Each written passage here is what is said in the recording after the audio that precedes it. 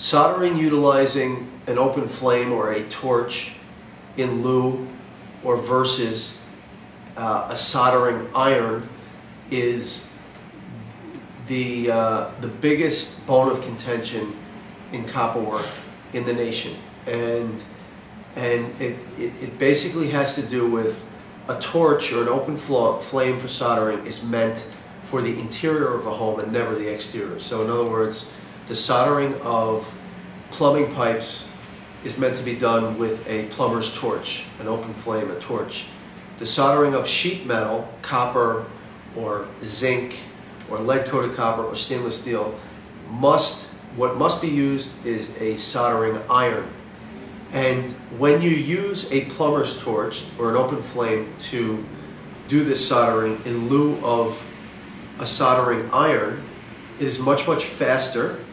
However, the welds are in many cases false and in all cases very, very weak.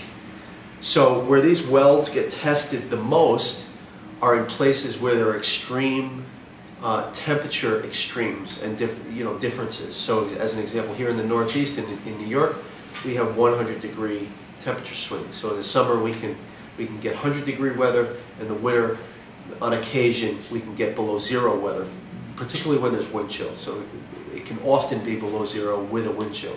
So where you have 100-degree swings, expansion and contraction, the strength of the weld, the soldering, what I'll refer to as the weld, must be strong, must be proper. So the use of an iron is absolutely paramount.